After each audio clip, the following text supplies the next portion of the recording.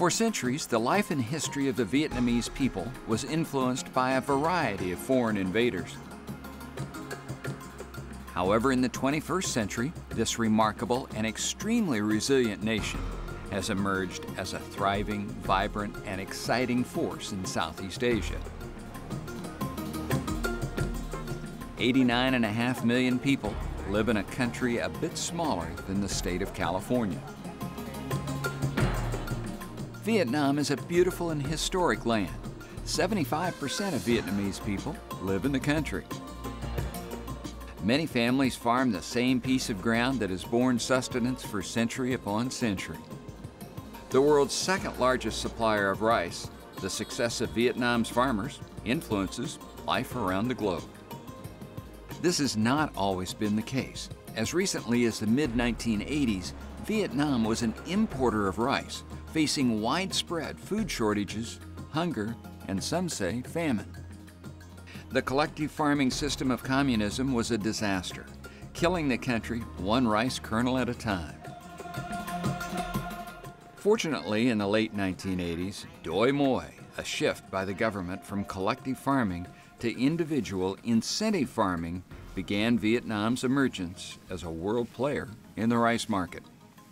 A few years later, a complete liberation and privatization of land and market resources completed this country's agricultural evolution, or perhaps more accurately stated, revolution. The Vietnam government continued ownership of all the land, but they allowed farmers to obtain very long-term leases that could be handed down from family to family. Traveling through the countryside for several weeks in Vietnam, filming farmers at work during harvest, one gains an appreciation for how hard these people work and how dramatically their circumstances, their lives, have changed so that they now can appreciate a good harvest.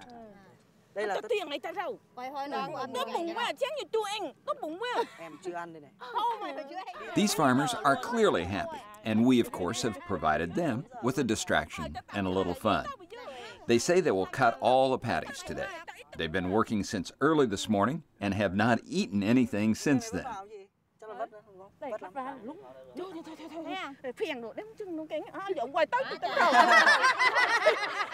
Their feet are wet and covered with mud and muck. And yes, they are working hard.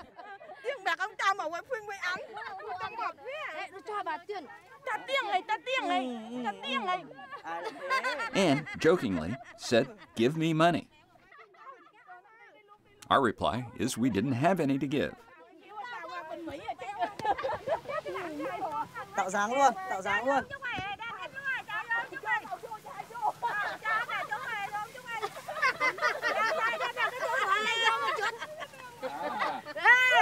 What is your name? What is Tên là gì ạ? Cô tên là gì ạ? Phúc. Phụng ạ. Đà vờ đúng không ạ? Her name is Phu. This rice DV108. Yeah. Is being a farmer a good job? Cô thấy cô làm tất cả cô làm nông đây, thấy cái nghề nông này có cực hay là vui không? Có vui không? Vui. Yes, yes, yes, she says, with considerable enthusiasm.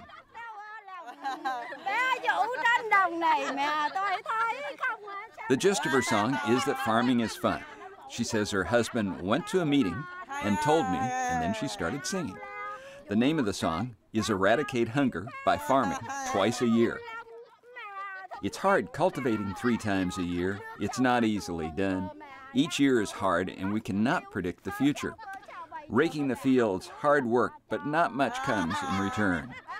The river flows through and takes all the hard work away.